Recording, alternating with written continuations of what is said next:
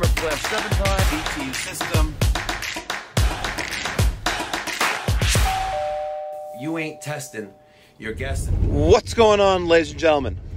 Thank you so much for tuning in. It's me, Mikey Pipes. Sunday morning, December 17th, 10:30 in the morning. I just spent an hour on the phone with a gentleman from Brooklyn. He has a relatively new HVAC repair service contracting business. He booked an hour virtual consultation with me. We went over a lot. If you guys are new to the business, you want some advice, you want to speak to me, private consultations are available. Details on my website, pipedoc.net. Look at this guy's trying to do right there. Look at that. We're heading to an emergency service call right now in Valley Stream.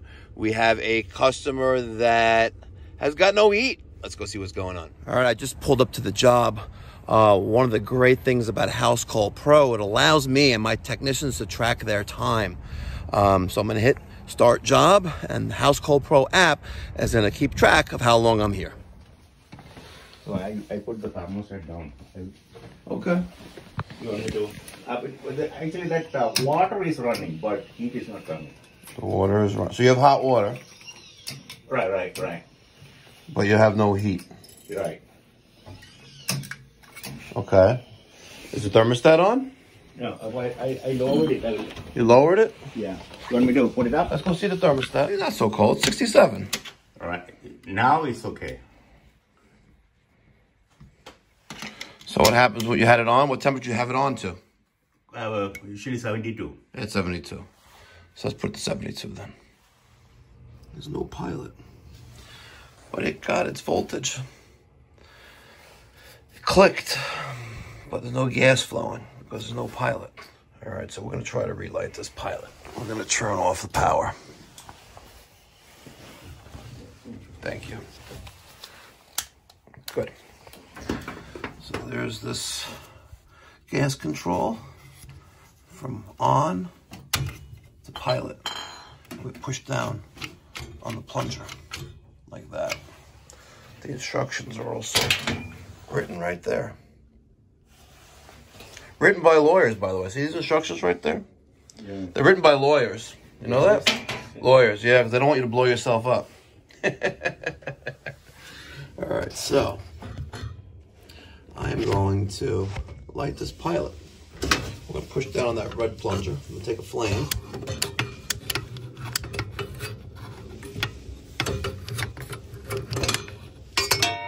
Now we have the pilot flame lit. I'm going to keep my finger on this plunger for about a minute. And when we let go, that pilot flame should stay on. All right. Let's see. Let me let go of this, and hopefully it stays on, which it did. Look at that. For the original thermocouple. Thermocouple, not bad. Put the cover back on. Back into place. Get in there. There you go.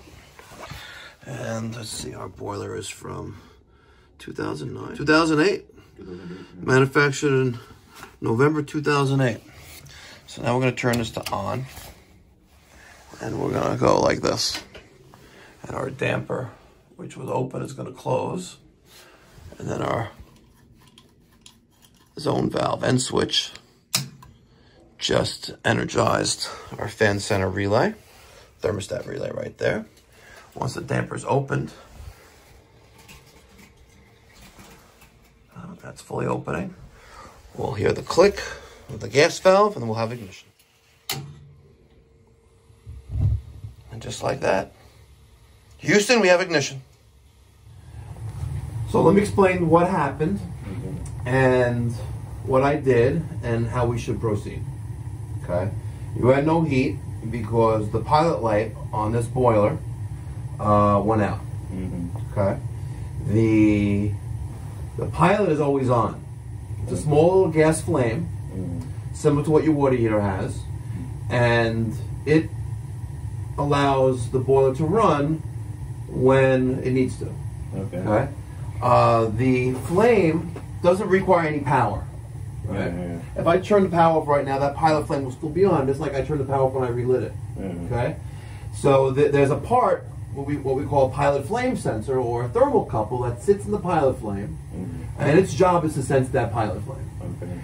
These thermocouples or pilot flame sensors don't last forever, and they normally last about 10 years, 7 to 10 years. Okay. The one that's in your boiler appears to be the original one, and your boiler is from November of 2008. So the chances are it's the original one. Now what you could do is we can, number one right now, do nothing. The boiler is running. I'm going to make sure that the system it heats up, and basically you paid an arm and a leg for me to relight your pilot. But now we know what happens, and hopefully it doesn't reoccur, but eventually it's going to reoccur. Number two, we can replace the thermocouple now because it's the original one, and I'm already here. You're already paying me for my emergency drip charge on the hour of labor. It's a good idea to change it. It's not really that expensive. Or number three, tell me to get the F out of your house. And ladies and gentlemen, that's how simple that is. Explain the options to your customer, your client. Let them make the decision. I'm already here. What's another X amount of dollars in the total cost of the job? I'm already here. It's probably going to go out again. It's the original one that came with the boiler. It's time for it to go. I'm using a flare box wrench. It's got the one side for a thermocouple and the other side for the gas pilot tubing. Works perfectly. It sits in my Veto. There's a link down in the description box down below. I removed the thermocouple. I'm gonna take the burners out. I'm gonna remove the front plate first. A little dirty. Tap it on the ground. We're just doing a quick little removal. Bang them out real quick, and then we'll change our thermocouple. They're not terrible. I've seen them much worse. We have tons and tons of dirt, debris, and carbon come out of these bad boys. Yeah, I'm trying to loosen up the thermocouple below the pilot burner assembly, but let's use the wrench. We're gonna loosen up the gas pilot tubing, leaving our gas valve. Remove that, and then pull the whole burner out.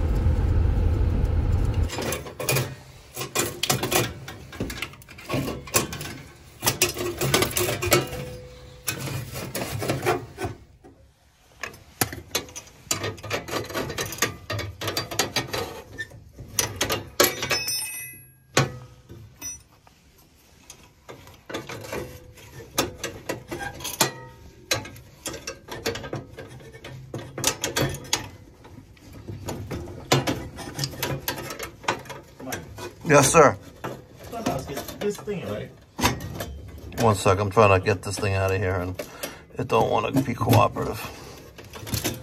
Not wasting time. I got a valve tag on the gas for the boiler, the water main coming into the house, the boiler feed, water heater gas, all while my combustion analyzer is running, proving that we have a safe system. Using a U-line packing slip, I put my combustion test results in there. All right, so the job is done. I marked the job complete in House Call Pro, emailed the customer a paid invoice detailing what we did, line item breakdown, and what's best about it is I wasn't here just to change a thermocouple, right?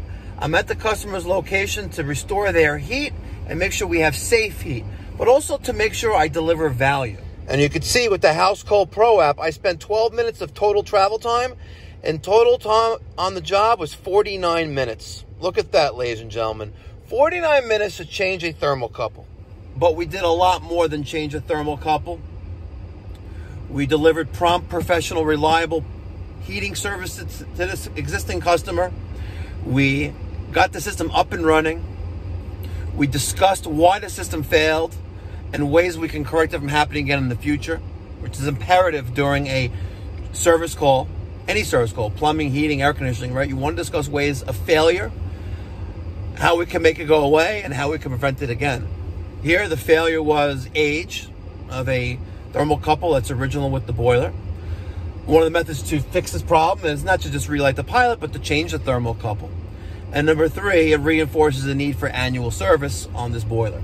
I validated the system as being safe by performing a combustion and draft analysis, printed the results, and put that on the front cover of this boiler. That's how Pipe Doctor delivers services. And if you need some help in making sure that your customers can receive the same level of quality that I give mine, reach out to me at pipedoc.net. We can set up a virtual video consultation, and together we can make the trades great again. Because I'm not getting any younger, you're not getting any younger, and the next generation, we need to give them the right skills to take care of our grandkids and our great-great-grandkids. Catch you on the next one. Be well, God bless, stay safe.